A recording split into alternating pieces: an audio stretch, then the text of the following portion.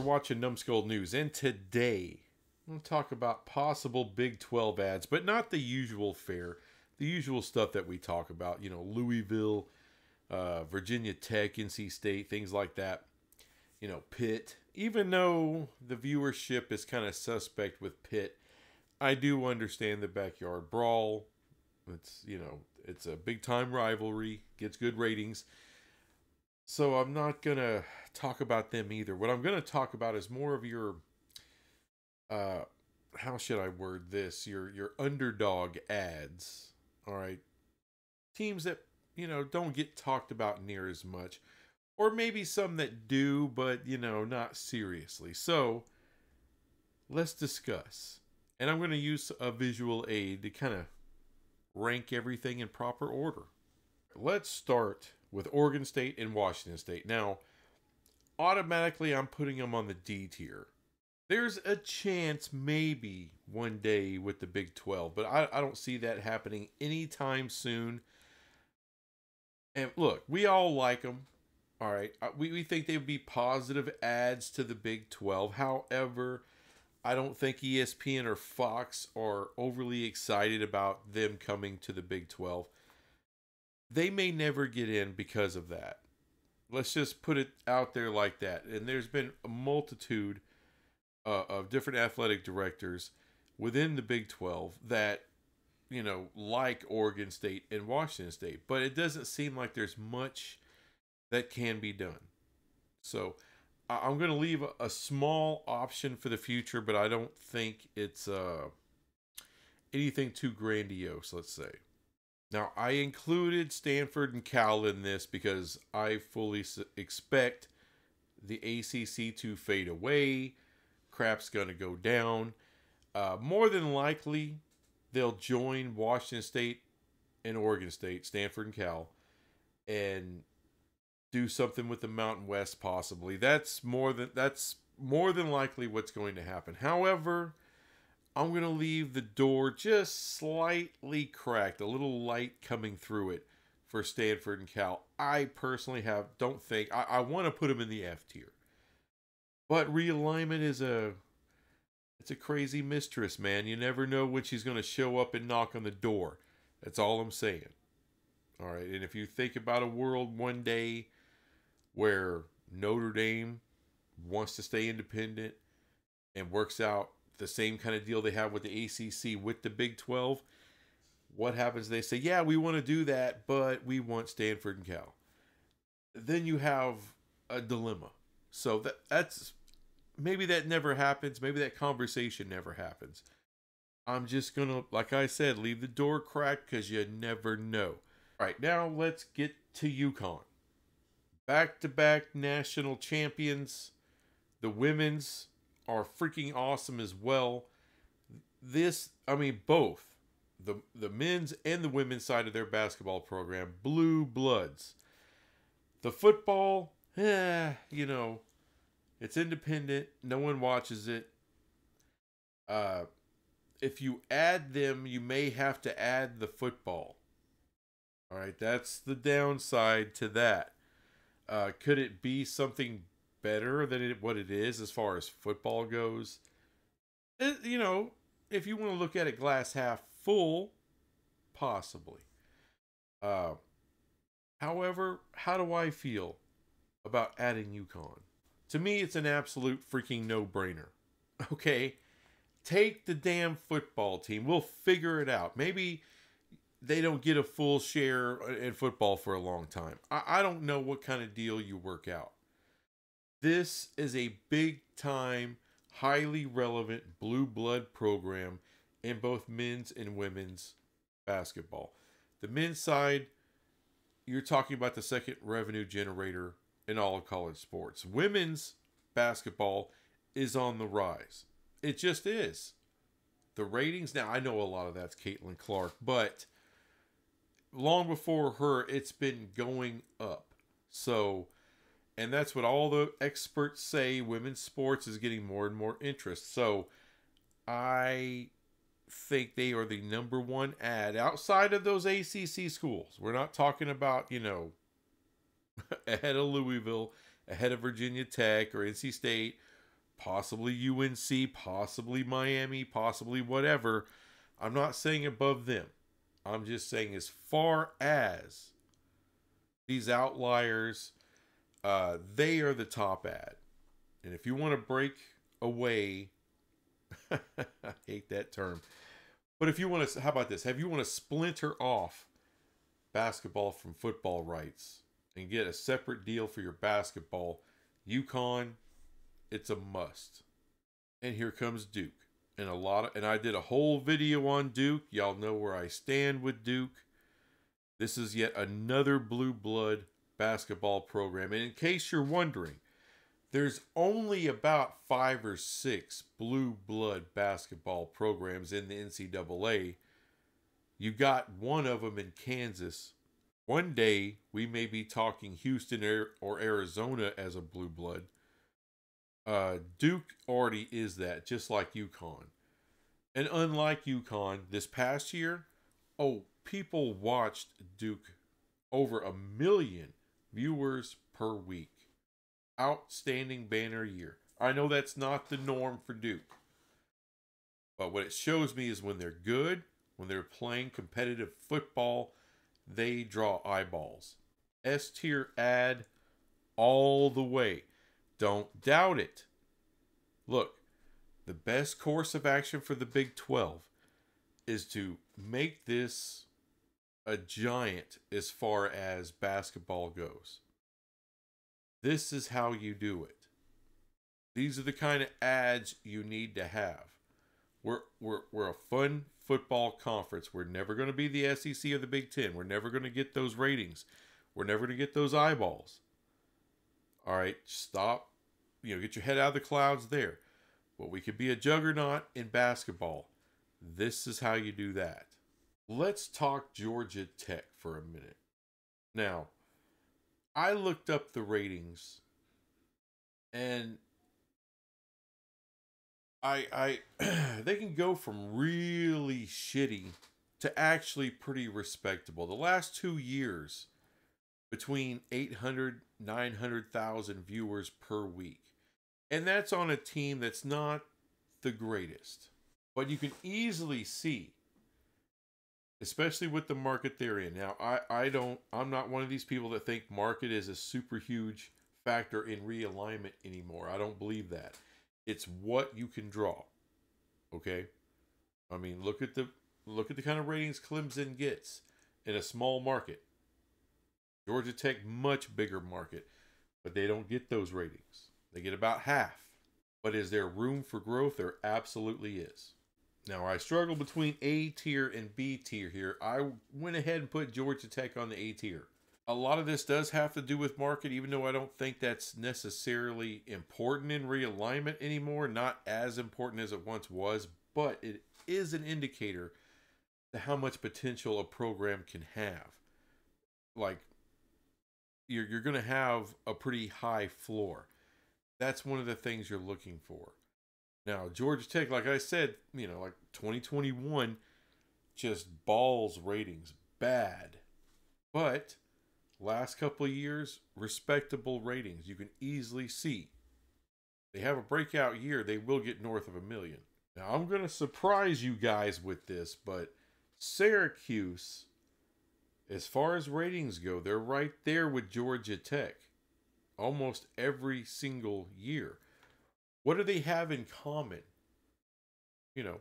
Pretty good basketball programs. Now, Georgia Tech, that may be questionable, but Syracuse, generally speaking, has a pretty good history in basketball. But as far as football goes, neither program has really been killing it.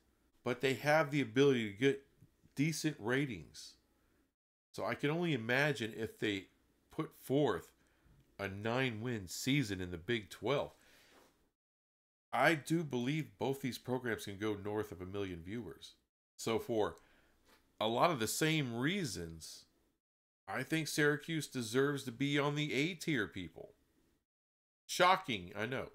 Now let's talk about San Diego State, the Aztecs. Now, last year in realignment, this school was talked about non-stop, at nauseum, as far as Pac-12, Big 12. If you listen to Monty, you thought for sure they were going to one of those conferences. Everybody was fighting over them. Well, they're in the Mountain West. They're in the Mountain West. They're not leaving the Mountain West. They're not coming to the Big 12. It's just, it's not a possibility, you know. And I think a lot of that has to do with them being in California.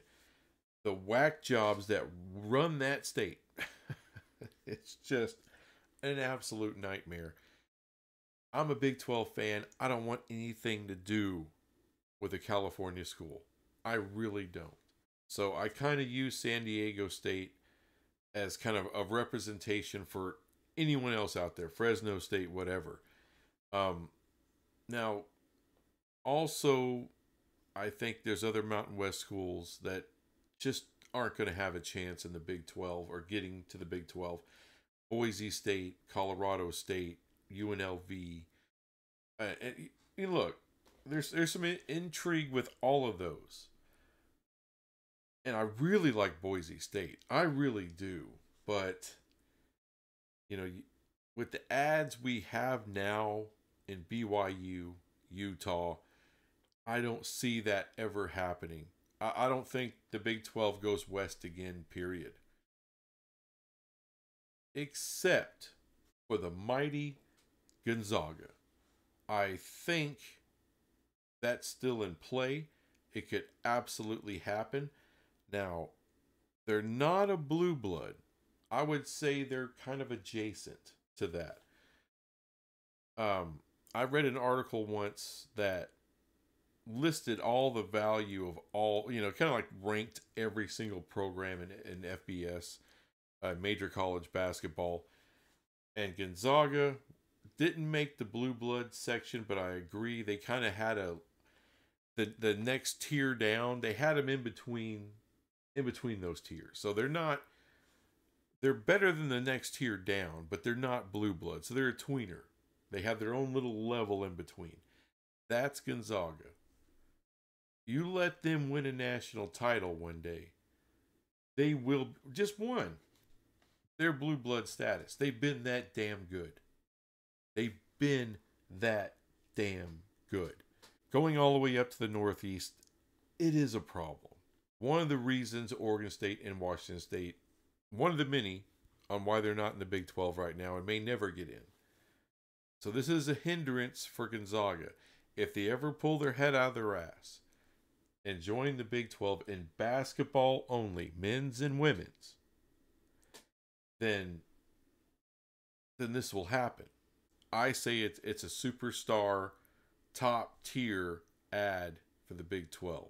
And just like I did with San Diego State, I'm going to use Memphis as kind of an example of an American school, talking South Florida, talking Tulane, Rice, UTSA. A lot of these programs have a lot to offer the Big 12. I just don't think we're going there. When we expand, it's going to be with the ACC. And when you look up here, as far as basketball onlys, possibly UConn, possibly Gonzaga, I think that's the... And by the way, I'm still a proponent for merging with the Big East. Some kind of merger. It doesn't have to be a full merger, whatever you want to call it. But something like that is definitely on the table. Memphis, I didn't want to disrespect. Memphis and South Florida and a lot of these American schools. I like a lot of them.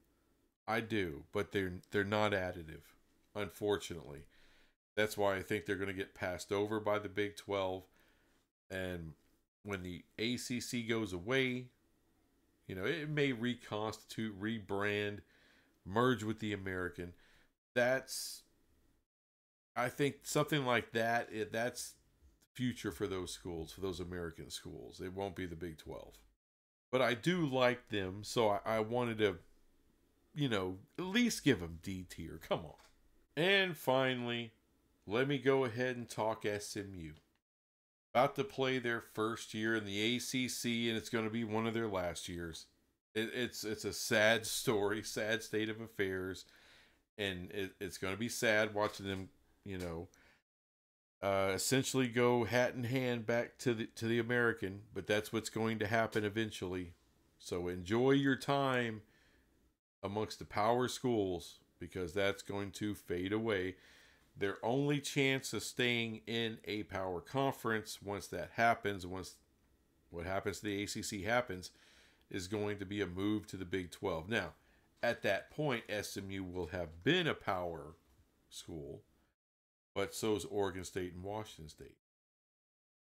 They've been in the Pac 12 forever, didn't get in. And right now, we don't know what kind of ratings draw SMU is going to be in the in the ACC. Is it going to be great? I don't know.